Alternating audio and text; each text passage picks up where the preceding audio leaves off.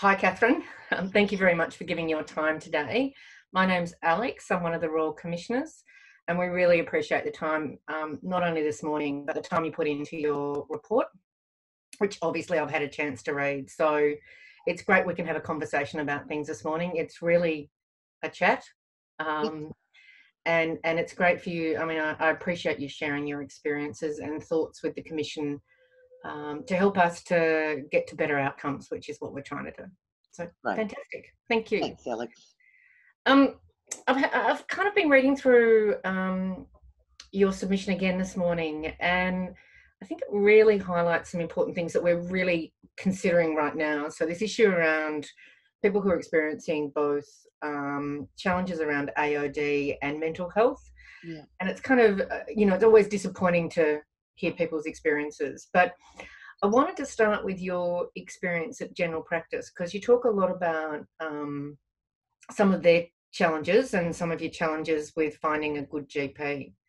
So can you talk about that experience first? Yeah, I was very lucky to find the doctor that I found at the time. I really needed a doctor, not just for um, mental health addiction purposes, but just my overall general well-being, which, I mean, everyone talks about a holistic approach these days. And I mean, yeah, mental health and addiction can have impact on physical as well. So you really need a good supportive GP that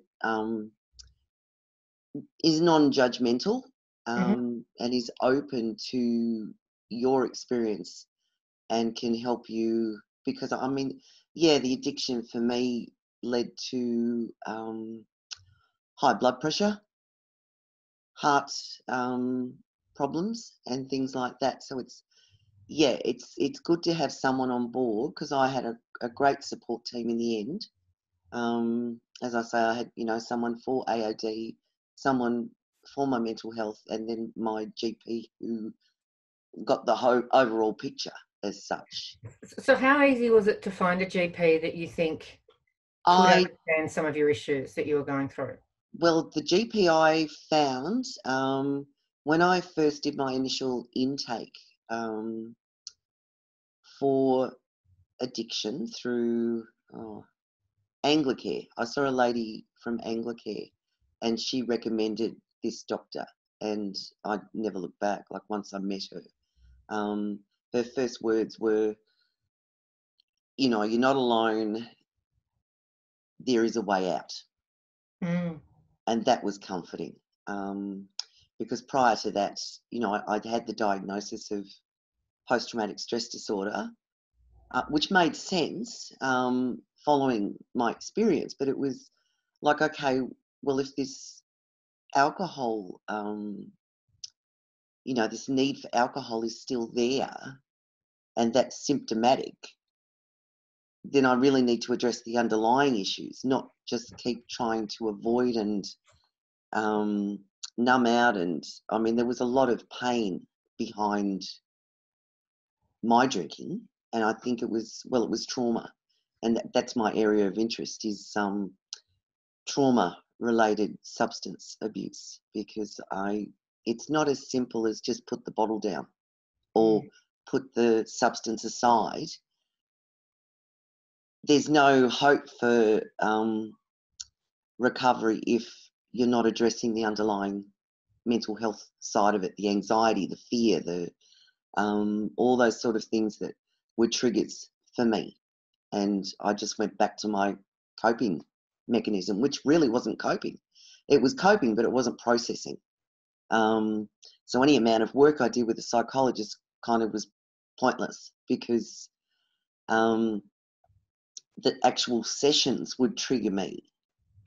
And then, even though they were good and opening, I'd go home and just drink, because I couldn't handle those feelings and emotions that it was bringing up. So it was like this, circle for a while, this looping. So what do you think, you've talked about GP, what else do you think helped break the circle? Um, Medications. She put me on.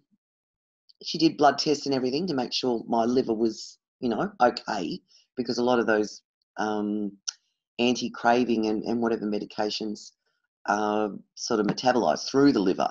So she needed to make sure that, you know, my liver was okay to go on certain medications. And whatever she did worked. It just worked. And it was a lot of my determination as well, to process, to allow myself the time to sit through things and process. And while I was still using alcohol, that wasn't a possibility. So I felt stuck. You know, basically I was stuck. Do you think that's important?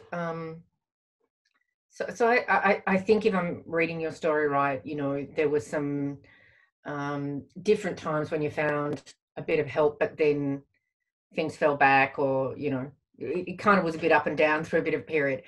But do you think part of it is also about the right timing? So the timing of Yeah, you finding that, you know, so you were ready to also, but with the right person and the right help? absolutely. It is timing. Timing's got a lot to do with it. And yeah, I know that that is a very difficult, well, in my case, I had to admit to myself that I had a problem. And not a lot of people will own that, because it is a crutch. It's like if I say something, they're going to try and stop me, and I need it. So it needs to be, I'm not saying that people should be going through some sort of therapy while they're intoxicated. That's just ridiculous. I mean, they need to have those moments where they're receiving therapy. They go away, but there needs to be follow-up, I think, once a person leaves that office, because it will raise things, and they're just going to go back to their way of coping with those things that they're not really able to process. And it takes time. It's a stop-start process. It's not a one-stop shop for a lot of people. It's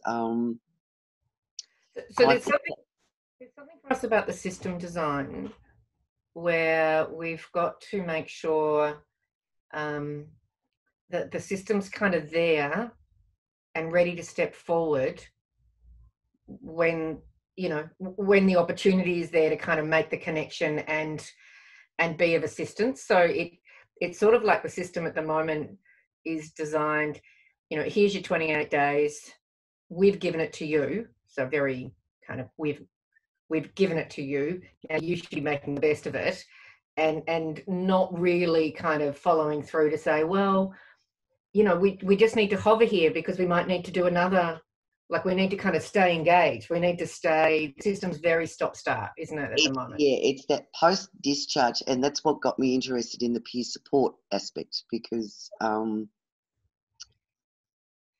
people, you know, do these 28-day programs, and it's great. You know, you're in a safe space. You know, you clear your head. You getting to sort of address issues, but then they go back to their normal life, and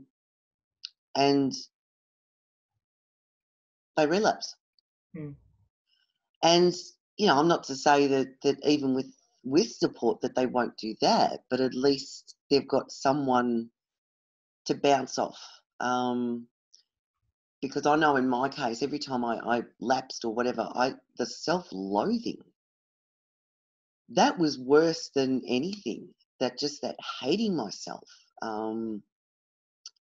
Yeah, it's, and you know, that lowers your self-esteem, and it just becomes this vicious spiral. So somehow there needs to be someone to empower the person and not judge, and, you know, okay, well, you know, that was yesterday or whatever, let's keep going, because the journey out of that addiction side of things is very much a hitting speed humps all the time. And you know, it is that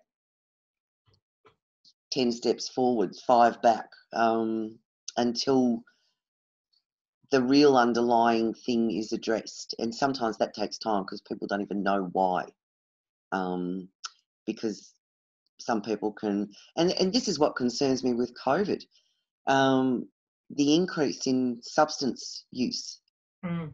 during COVID. People are using it as a, they talk about with substance use, whether it's recreational or, you are dependent or it's situational. And I think people are viewing this as situational, which is dangerous because mine was situational at the time. And then when I removed myself out of that situation, I couldn't put it down. Mm. I hadn't resolved anything. I hadn't processed the whole thing. It was like, I don't like it. And, I stayed in a job where I would go home and drink because I couldn't cope with the way I was spoken to, the way I was treated, the things that were going on, the lies, the deceit, all that. And people are in relationships like that every day.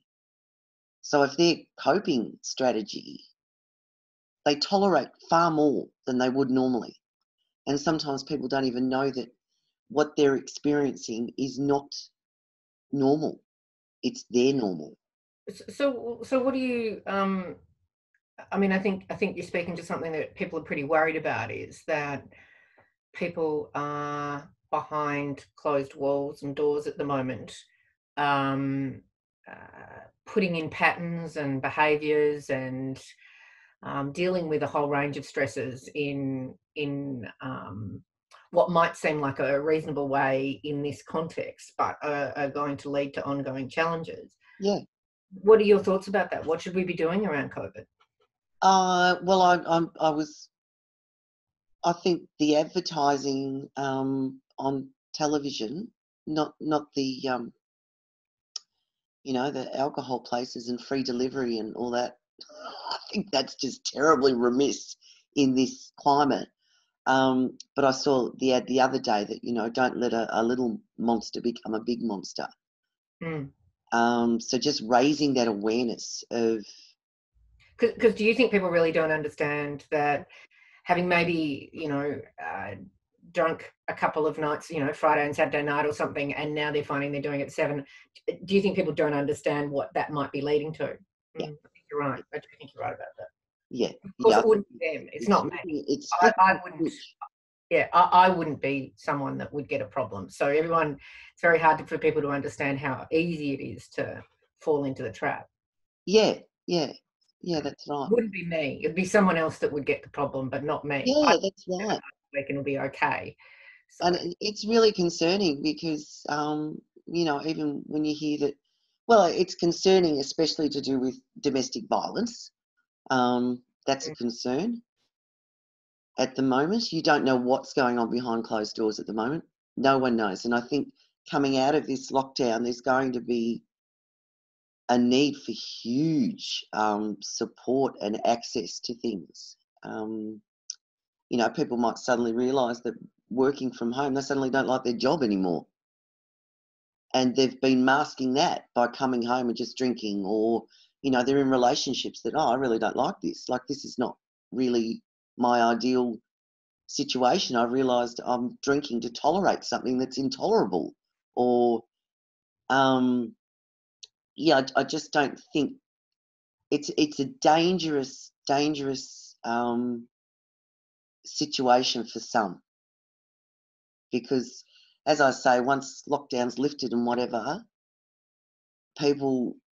some will struggle. Like, oh, gee, everything's back to normal, but I'm not. so one of the things you mentioned in your statement that helped you at a point in time was Lifeline. I think you actually used the word awesome in the statement. What was ringing Lifeline at that point in time? Because that's obviously one big part of what people are recommending at the moment. Why was it awesome? I think because it is a stranger to talk to. Mm-hmm. So many people don't want people to know what they're going through. Even people closest to them, like their, family GP, their psychologist or counsellor or family or whatever. So it was talking to a stranger. I think that was, and just not being judged And then Lifeline at the time I phoned, I've actually contacted them twice. I contacted them when I was about ready to just leave this world. I just could not cope. And they rang the local police station. The police station phoned the PSOs at the station because I was in a car park. And then, yeah, they sort of set the ball rolling. They didn't just chat and, oh, well, you know, you'll be all right. Tomorrow's another day. They put in some action there and then that I needed. And I'm ever so grateful for that. And then another time I relapsed about 18 months later and was so disappointed in myself. Yeah, I mean, you know, they've got some great people on the end of that line. And I just wish a lot more people would reach out just to have a chat. You know, it doesn't have to be a life threatening situation, just someone to talk to, a stranger, you know, that's not going to judge and won't say, oh, well, you know, gee, you know, you've been hitting it a bit hard this week, or, you know, all those things where you feel bad enough in yourself anyway. And sometimes the people closest to you can not give you the right reaction or response, and just someone impartial. Yeah, it was a blessing to just contact someone that I could just have a chat to.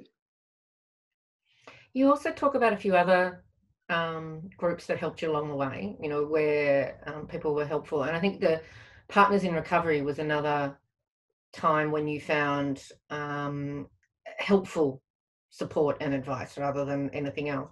Why was that a period of time where you think that model worked? What was it about that? Alex, it was the timing of everything. I'd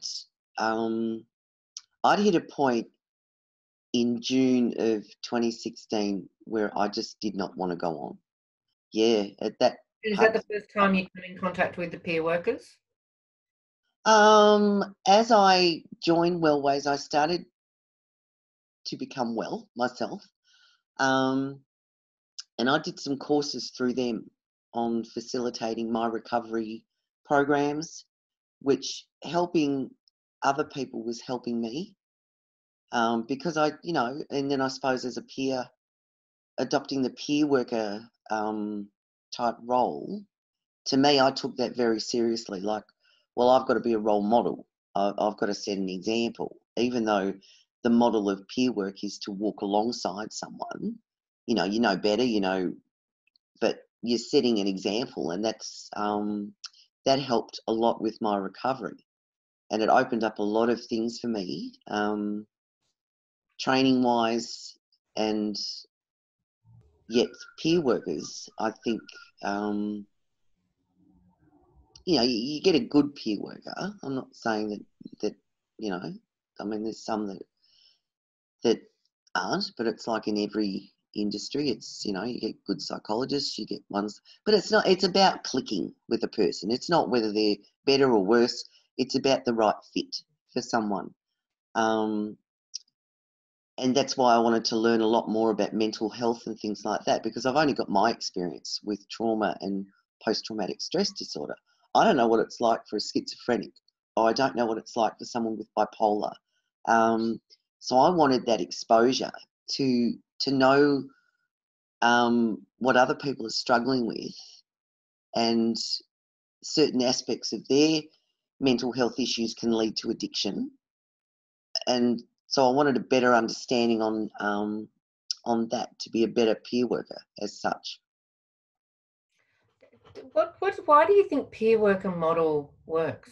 What are the components of a peer worker It's model? non-clinical. Yeah.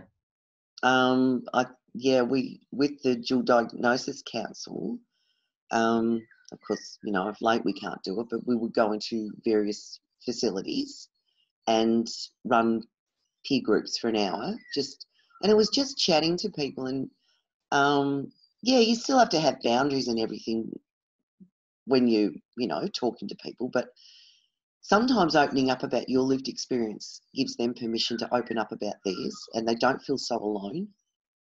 Mhm.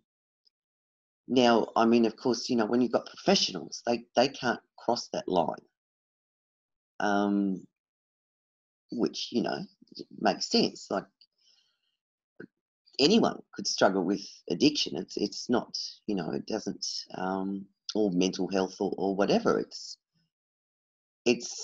And people in certain industries, it's not so much about, well, I suppose, you know, we're all good at stigmatizing ourselves and discriminating against ourselves, I think, more than anyone. But just opening up about things to total strangers in that setting, you leave there and they don't, yeah, they're lifted, and that's and we've had numerous times where people have said, "Oh, can you be my peer worker outside of this when I leave?" And it's like, well, it doesn't work like that, but we can put you on to someone. It's like, no, I want to, you know, I want to work with you because you've made some sort of connection. Connection is so important um, in recovery. Just, yeah, the right people and, yeah, just to be open and honest. I've got no qualms about telling my story to a bunch of strangers because it does help give them comfort and, you know, permission to open up themselves. Are you, I know you're been doing the cert for, you were when you were doing the witness statement. Is this kind of the career that you're heading to? Do you think this is kind of where you'll end up, is in the supporting people through the peer kind of structures? That's what I hope to. Yeah. Yeah. What's your worries about? I mean, just I'm interested in it as a workforce because we're working on, in another part of the commission, we're working on that as well. As someone who's looking at taking this on as a career, what are the pros and cons of that? What are you thinking about? What's worrying you? What's exciting you about heading into that career? Look, I know myself. I wouldn't say I'm fully recovered. I still have triggers on things that, but I've still got a lot. I've got a lot more support around me than I ever had. And I mean, recently my both parents passed away. No, I just lost it for a couple of weeks there, and I pulled myself back on, you know, on track. I thought, no, this is not the way to cope. This is not the way to, you know, process. But I didn't sort of beat myself up because it was a horrible time, you know, with them in hospital, and then we lost Dad suddenly, and then Mum passed away 16 days later. That's So it was hard. a horrible time, and I could see myself slipping again. Sorry, I've wandered off the track here, but so I kind of doubt myself whether I'm, I suppose, recovered enough to be Mm. support for someone else. But then I kind of look at, well, I've been through that now. That's even as horrible, and I mean, it's still horrible. Um, it's another lived experience of something Mm. Mm. that could connect with another person, and there's a lot of opportunities in the peer work area because public speaking I used to be petrified of. Now you can't stop me. I get nervous. It's like, step aside, I'm here. And I just love talking and from the heart and just getting that, yeah, like once I couldn't even speak, I would choke up, I'd cry, I'd run off. And now I've got over that, and that's just time.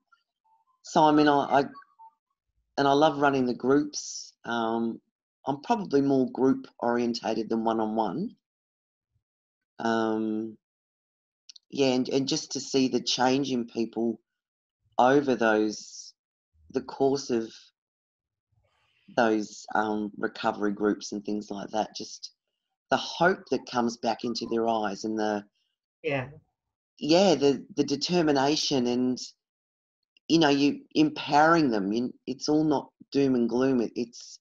And they want to end up being peer workers as well, which because a lot of people after they go through things think, well, I'm useless, I've lost my career, I've lost my marriage, I've lost this, I've lost that, and they don't see a lot of value in themselves, but experience is valuable. Absolutely. It's the only way we can have empathy for others. I think it's in, I mean, I would encourage you, because I think your story and your experience is less, there's less people who'll talk about the addiction and AOD aspects. And, you know, because you talk in here about stigma, and I'd like to kind of talk about that in a minute. So, and yet it's the experience of so many, right? So it's kind of a hidden experience for a lot of people. And so I think having peer workers that can speak to both is incredibly important and not that common. So anyway, I would encourage you to keep going if that's something that you feel strongly about. Look, I do have a great passion for it. The actual direction with it, I'm not sure. I love the work with the Dual Diagnosis Council, but sometimes we'll go to places and it's like, oh, who are you? And it's like, oh, well, you know, we're members of the dual diagnosis. What's dual diagnosis? Oh, mental health and, you know, alcohol and other. Oh, I don't take drugs. And they lose interest. It's like, well, you don't have to have that problem. You know, we can still talk to you about your mental health. And yes, there's some people are quite funny in that. It's like, well, no, you know, I don't have issues. Well, let's talk about stigma for a minute, because I think that is about that. You know, it's like the stigma about mental illness, but there's, you know, kind of, it's like an extra whammy of stigma when you also start talking about AOD in the system, and in the community, I think. So you talk about your personal stigmatization, and I understand that, but talk to me about how you've experienced stigma from others. And what do you think at a kind of system design? Because when we're trying to think about the system, how do we start to combat that pretty ingrained community stigma? Because pretty ingrained. It is. And I think what I experienced was because I couldn't talk about, well, I went so long without being diagnosed with anything and I struggled with the addiction. So in my eyes, that's all anyone saw, someone with an addiction. It's like, yeah, but you don't know, like, I mean, I didn't start to struggle with alcohol till I was 40 years old. So, yeah, I went through something that for me was quite traumatic, and I couldn't talk about it to anyone, and I didn't open up about it until till after I got the diagnosis of post-traumatic stress disorder, because I just thought I was someone that couldn't cope with life, was too soft, too sensitive, too all this sort of stuff. Like I just kept putting myself down the whole time. Well, you know, all I am is just this girl that drinks. And someone said something to me which just, it was this girl that said to me, I've done all this damage to you, and if you say anything, I'll deny it all and put it this way, who's going to believe you now? You've got a drinking problem. And that's exactly I read that, how and I felt. that was a terrible part of your experience. The description about not just what happened with work, but some of that ongoing stuff that happened with other colleagues, and so I thought that was really It was awful. like something out of a horror movie, and I honestly thought, who is going to believe me? Because she was the one I confided in. So she was the only one that really knew what was going on. And then, to do that and then say, you know, who's going to believe you now? And I thought, yeah, you're right. No one's going to believe me because you're the only one that knows the truth. So I didn't say anything to anyone. Hide it for longer, didn't it? I just kept it inside. Yeah, I just from that point, that was the turning point where it went from a few drinks a couple of times a week to full on, whoa, yep, just 24/7 there for a while. And I just thought, how could someone do that? Like, it was a complete shock and I lost faith in humanity. The world just wasn't somewhere I liked anymore. Like, if someone can do that, and that put me into a state of shock. So what, from our point of view, different countries do different things. So, we've got the equivalent of "Are you okay?" and those sort of things, to sort of try and actually raise in the community's mind that what you say and do does matter. Right? Yeah, the old sticks and stones can break my bones, but that's nonsense. Yeah. So from your experience, are there things that you think the Commission should be considering in relation to stigma? We talked about, one of the things we should be doing is perhaps in difficult times like now with COVID, raising awareness of some of the kind of nearly the traps people can fall into, the ways in which people can be more resilient. So, just make sure you're not drinking too much at the moment, or all of those things that we were talking about before. I think there needs to be emphasis on choice. Right. We all have a choice. Even people that abuse others have a choice. Mm. So if you're psychologically or mentally, emotionally affected by someone's behaviour, you're not responsible for it. Mm-hmm. I think that needs to be really emphasised, because I blame myself for years. I thought, well, it must be me. I kept saying, what's wrong with me? What issues have I got that I keep attracting people like this? Like, what have I done? And it took a long time for me to realise that I'm not responsible for other people's behaviour, but I am responsible for mine. Mm-hmm. And I'm making the choice to drink. No one's pouring it down my throat. And, it was my way of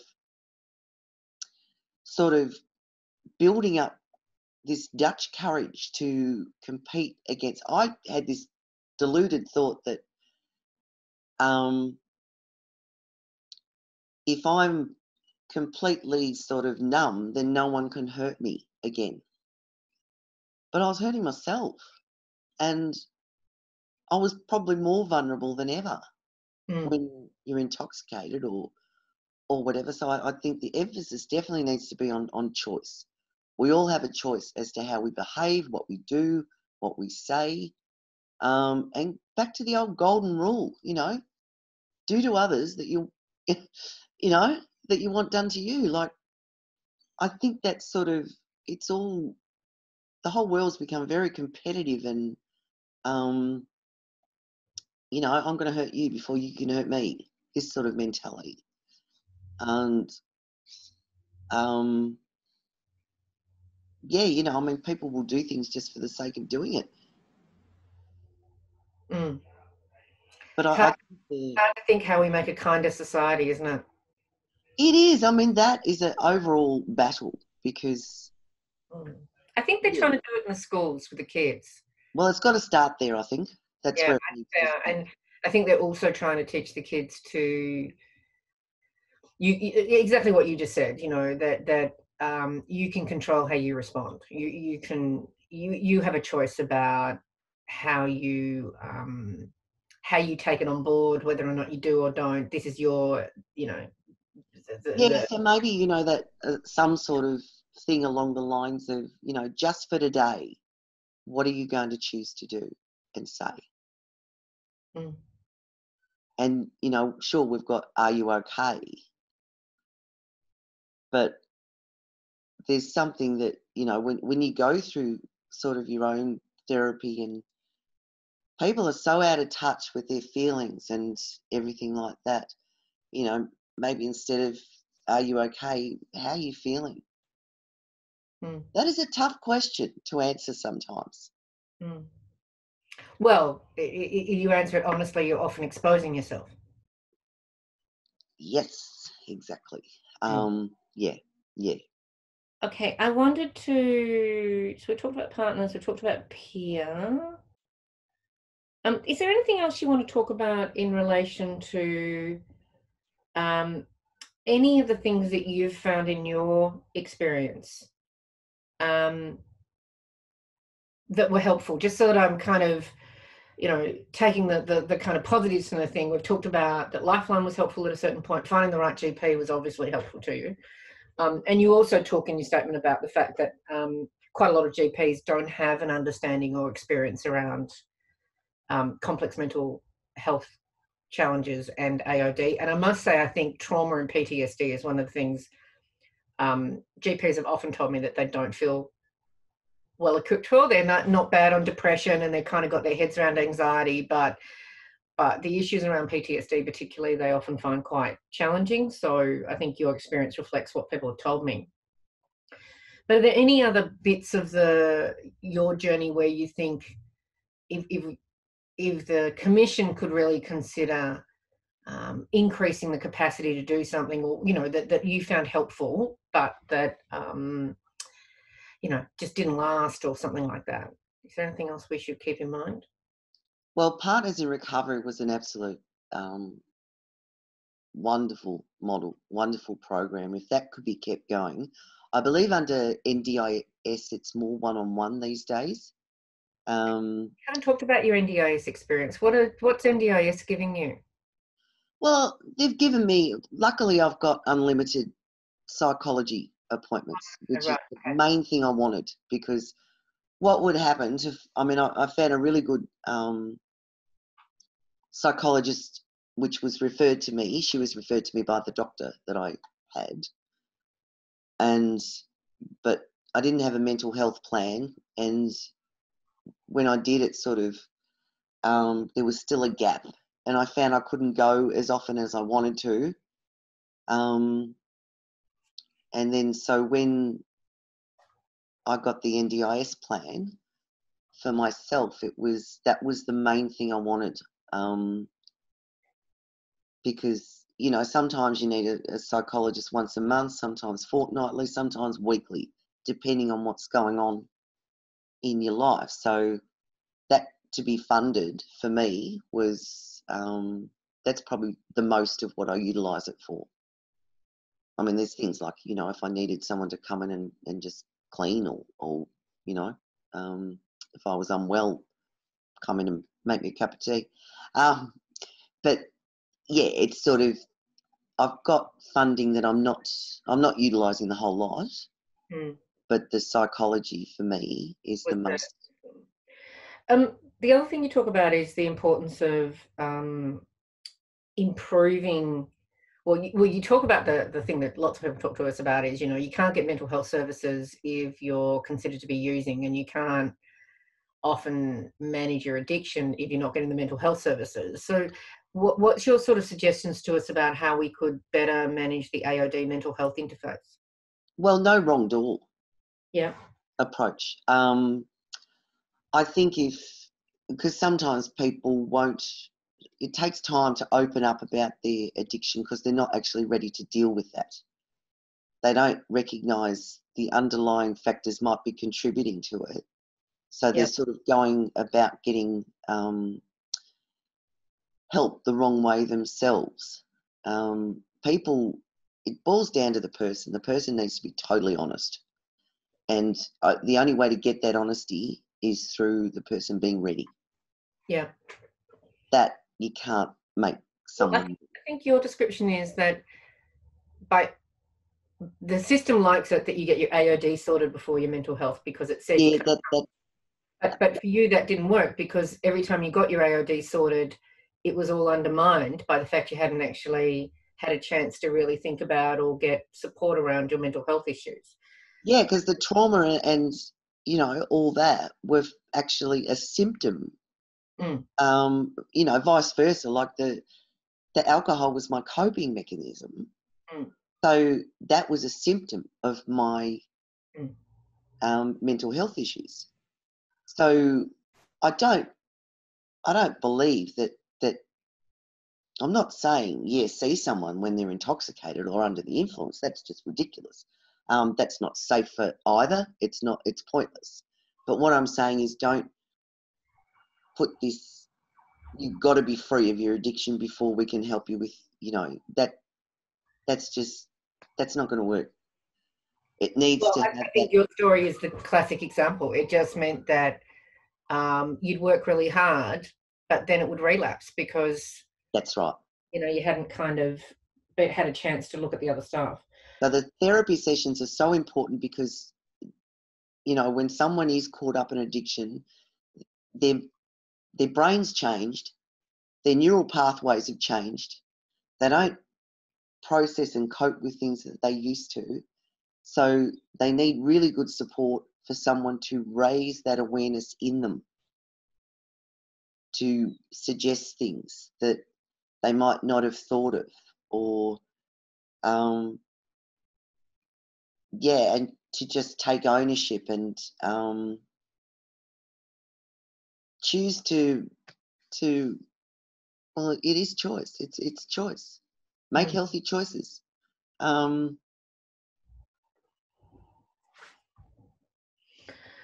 Just in our last little bit of time, is there anything that you want to kind of have in the Commission's mind about, we are coming up actually in the last few months of determining how the new system will look. And I do want to say that you're confirming a lot of what we've been looking at, which is this issue around integrating AOD and mental health in a much more flexible way, if I could put it that way, so that you're definitely not, we don't believe people should be excluded because of their AOD from the mental health system, and how do the systems work better together. So, because there's a lot of strengths in the AOD system too. I don't want to kind of dismiss what it can do as well. So we're kind of onto that a little bit, and trying to think through how that might best be considered. So are there any things that you feel like, I really want the Commission to kind of crack a nut or do something, or because this is kind of your chance to give us any kind of recommendations you feel pretty strongly about?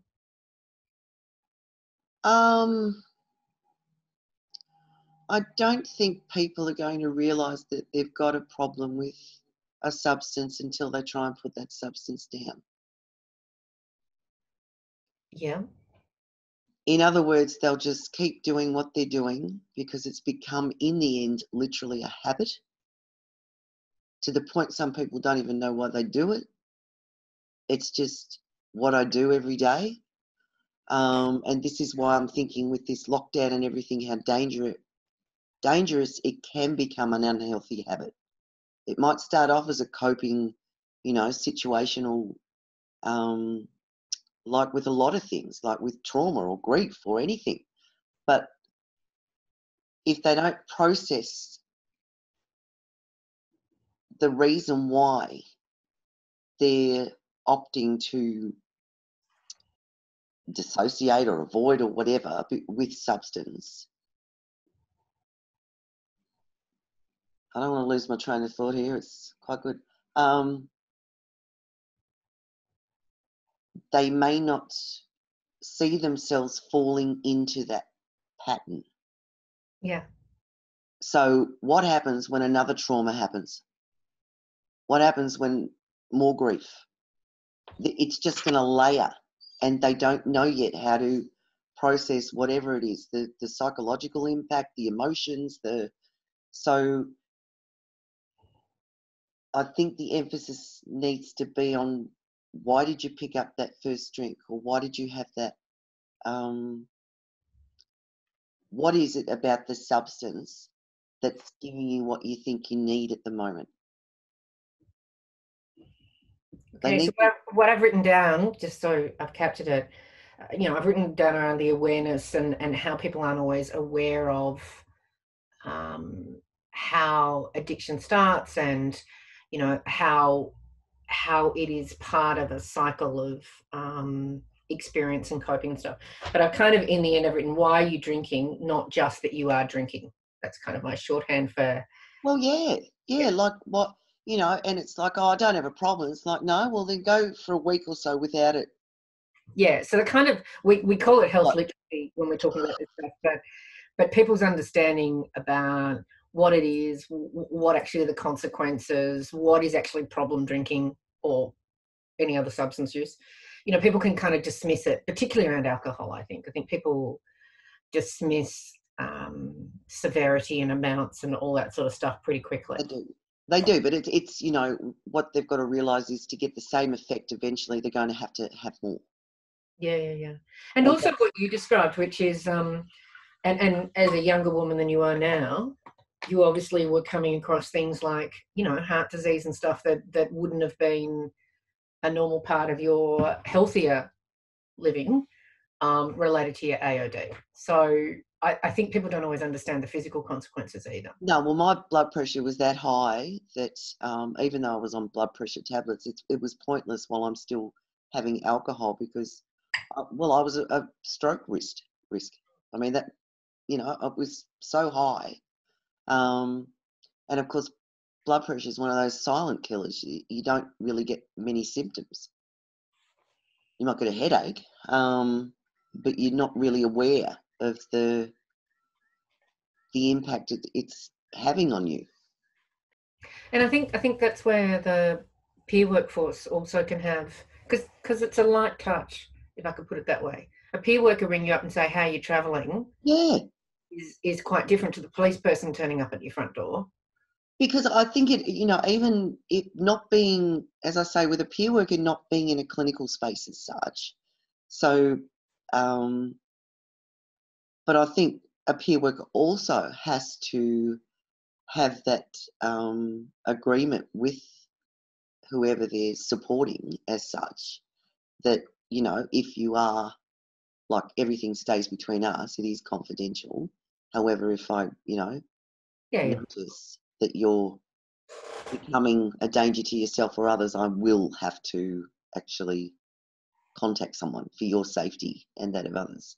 I think everyone needs to have that in place. That needs to be standard. But yeah, I think just the connection for people, and deinstitutionalisation was a great thing, but where did those people go? Yeah. Well, into flats like next door to you is Yeah, actually that's right. what So, and yeah, it's disturbing for people when that happens. If they don't understand, like, luckily, I kind of have got a bit of an idea with taking an interest in mental health and whatever, that I don't see it as an opportunity where others do to abuse the person or threaten them with police. It's like, no, well, let's find their worker and take a bit more of a gentle approach to help this person than bring in the heavy. we're back to people being kind, aren't we? We are, and yeah, and I don't know. It's that's a big ask, isn't it? I mean, especially with the COVIDiots at the moment and things that you're seeing. It's like, oh my lord, like, people Yeah. must be really bored. Yeah. Yeah, but look, a little bit of kindness goes a long way. Yeah. In my other workplaces, I talk to my staff about the generosity of spirit. Yeah. Just reach out and be kind to each other. I want to thank you very much for the time today, and really how helpful your statement and the discussion has been. As I say, I think it's kind of right on point for us at the moment about trying to have a more responsive, helpful system, not a shut the door and turn people away system. And I think particularly in the space that you've experienced over your time, a lot of your statements incredibly helpful around that space, which is really good. Oh, thanks. Yeah. And I've actually got the team that's working on the interface and later on today, and I'm going to ask them to reread your statement to make sure that we're picking stuff up in the right way into into our thinking going forward. So, like, yeah, really, really helpful. And thank you for the time, because people are very thoughtful with their statements. It takes a bit of time. People have sat down and really thought things through, and I think that's great. Also, I just want to say, at a personal level, you know, the work that you're doing and the support that you'll be giving other people, as I say, in a space that's often not been well understood or not necessarily openly discussed, particularly from the mental health side about dual diagnosis. I think the AOD sector is different to this, but I think particularly the mental health side's often been much more discriminatory. I think it's fantastic. So, you know, encourage you to keep going, and encourage you to, you know, do it in a way that works for you, though, of course. You're the most important part of this, so you've got to kind of make it work for you.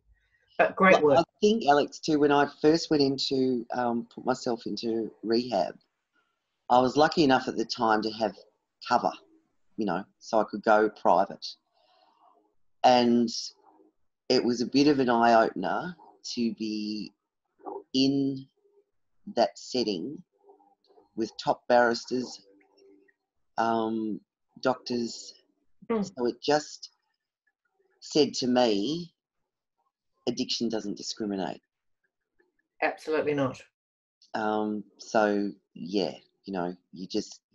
And like you, many of them probably had other things going on in their lives Yep. that they needed to sort out. So, you know, people, our lives are complex, and you know, most people, I don't know too many people, particularly you and I are similar age.